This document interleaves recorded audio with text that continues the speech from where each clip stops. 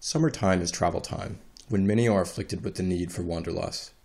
Anyone who can free themselves to do it drives out to the mountains or travels to the sea, anywhere to recover from the work routine and let the soul breathe for just a moment. Some even travel the world to foreign countries and cities to see and learn about the world. But what kind of journeys were made by Bach and why? In the next few minutes, we'll get just to that. One thing must be said beforehand, though. Compared to his contemporaries, Bach wasn't really well traveled at all, and rarely got out as much as Handel or Telemann. Even the combined radius of his homes throughout Germany was fairly narrow compared to his fellow musicians. Arnstadt, Mühlhausen, Weimar, Köthen, and Leipzig were, although in different regions, which would later become the states of Thüringen, Saxony, and Saxony-Anhalt, at most only 130 kilometers apart, and at the widest point of the Pentagon they formed. Nevertheless, Bach made at least 60 trips during his lifetime. He made his first at 10 years old, following the death of his parents. Following his becoming an orphan in 1695, he left Eisenach, his birthplace, with his 3 years older brother, Johann Jakob. Both were taken in about 40 kilometers away by their older brother, Johann Christoph. If the brothers had gone by stagecoach, the journey would have been around 8 hours. Perhaps, though, they might have even made their way through the Thüringen forest by foot. Johann Sebastian left this family environment in Ohrdruf to see out his schooling in Lüneburg as a Mettenstudent. So undertook 15-year-old Bach one of his longest journeys. Bach traveled further only one other time, in going from Arnstadt to Lübeck in 1705 to see the composer and organist Dietrich Buxtehude perform his famous evening music. According to his son, Carl Philipp Emanuel, Bach made this entire journey by foot, all 410 kilometers of it.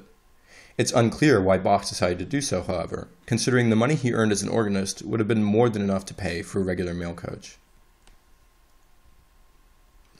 For his later travels, Bach almost certainly used the ordinary means of transportation, meaning the stagecoach. For traveling to examine an organ, he was probably provided an extra allowance.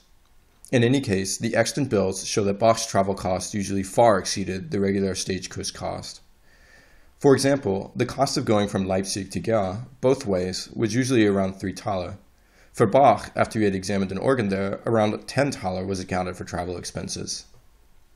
Other comparable bills also indicate more comfortable and better accommodations by the hosts.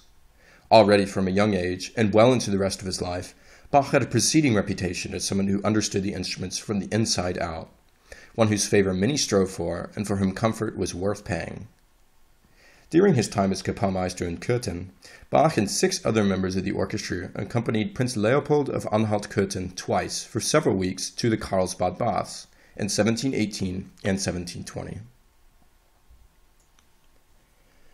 The resort on the sea was considered a gathering place for the world's nobility.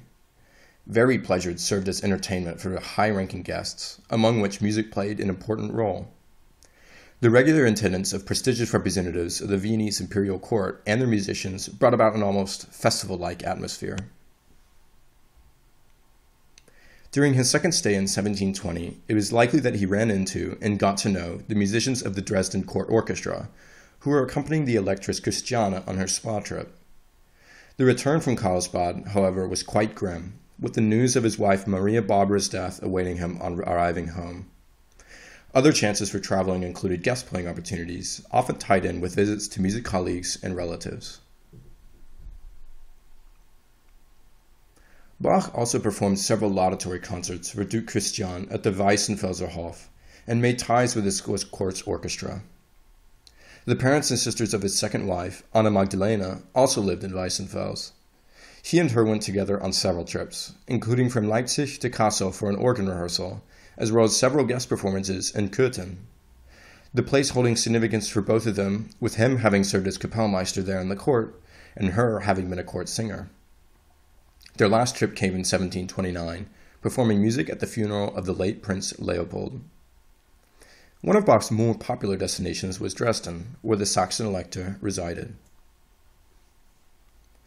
Bach's first visit in 1717 was actually a musical competition, Bach versus the French harpsichord virtuoso Louis Marchand.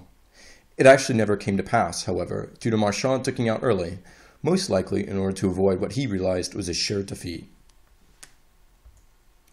Between 1725 and 1741, Bach traveled to Dresden 6 more times, primarily to perform on the Silbermann organ at the Sophienfrauenkirche. He also used his visits to the royal residence to increase his relations with the musicians of the Dresdner Hofkapelle. These included the violinist Johann Georg Pisendel, the lutenist Sylvius Leopold Weiss, Kapellmeister Johann Adolf Hasse and his wife, and the singer Faustina Bordoni.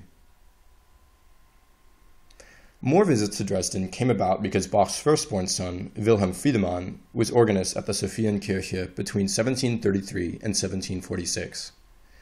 As a duo, they also probably experienced many of the local opera house's performances. Every now and then, Bach might have said to his son, "Friedemann, do we not want to hear the beautiful Dresdner Lieder once more?" After a quote from J.N. Furkel. Bach's visit to Frederick II in Potsdam in May 1747 caused quite the spectacle. At the time, Bach's second-born son, Carl Philipp Emanuel, was busy as a harpsichordist at the king's court.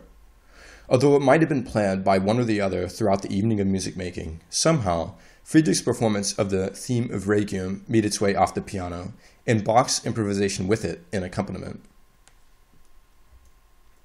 Shortly after the visit, Bach had this musical offering printed and dedicated to Frederick II.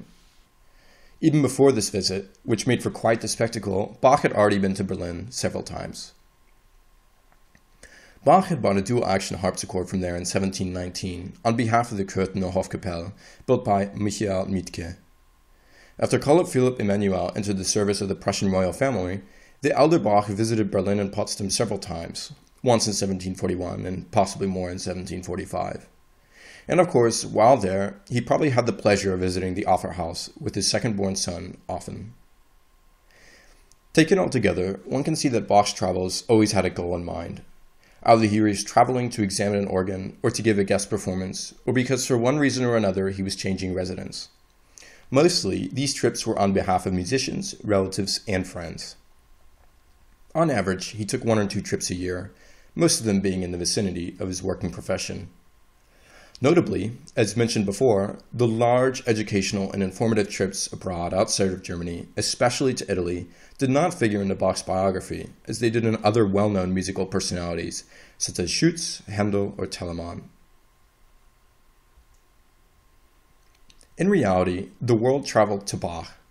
According to his son, Carl Philipp Emanuel, their home by the Thomaskirche was a veritable music station, and an unmissable one.